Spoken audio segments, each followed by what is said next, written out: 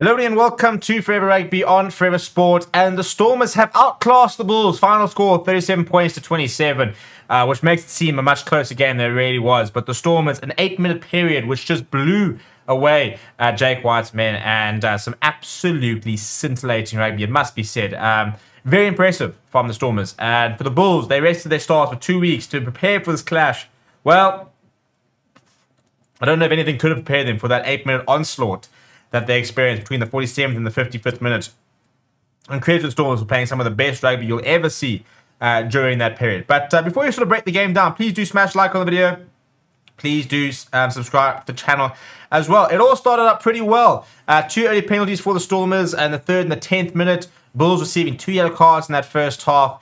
Johan Goosen adding a penalty, and by the time it got to half time, it was actually, I mean, we're sitting at 13, you know, and we're sitting there thinking, right, well, you know, tries from Nizam Kar, penalty try. The Bulls, despite going down to sort of 40 men, were hanging in there, but not really getting reward. And, you know, you felt that if the Bulls could hang in there for long enough, that they would actually be able to get something out of this game. But Jonas Verjebe 48, Hartenberg 49, Leolan Zats 53. 6 minutes, 3 tries, and brilliant tries as well. Some from the kickoff, some just raw power. Everything was on display. Offload, running, you know, space, beating defenders, skill sets. Everything was on display in those 3 tries. The game was won. You know, the Bulls did come back. You know, Mark Verstappen scoring in the 63rd minute. Bismarck Duplessis scoring in the 78th minute, but the damage was really done during that initial period. And it's just phenomenal to see the Stormers play such good rugby and make it winning rugby, to win competitions, to win matches with rugby that you could watch all day. It's an absolute privilege to be able to watch, and John Dobson deserves a lot of credit for giving these players the confidence, the backing, and the space to just express themselves and to play the type of rugby they are going to play.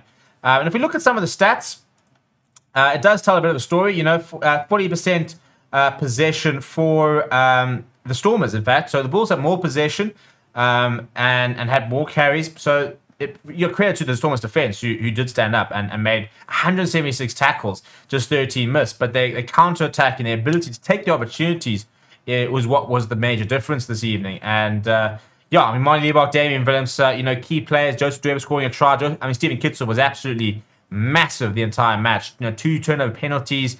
The big players stood up today, and the Bulls side, whilst they had moments, just couldn't capitalize. And that was really the difference in the end. If we look at some of the individual, you know, stats, some of the big performances, Stephen Kitsoff was absolutely titanic. 12 tackles, none missed, a couple of turnovers there. Francois Hervé with 12 tackles. Ben Jason Dixon with 20. Marvin Oring with 15. Billy Engelbrecht 12. Archiva Daimani 13. For the Bulls, Marco Verstappen leading that effort with 11. But a couple of very important contributions. Simon Hartenberg looking pretty all right at 13. I thought that Dave Willems was a class above the rest. Curly Orense, very industrious for the Bulls. Harold Forster thought had a very good game for the Bulls as well.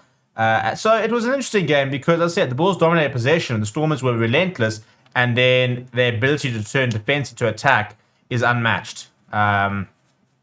So, yeah, credit to them. Let me know what you thought about the game down in the comments below.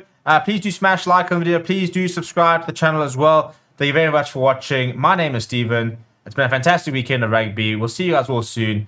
Please do subscribe to the channel as well, and I'll see you guys soon.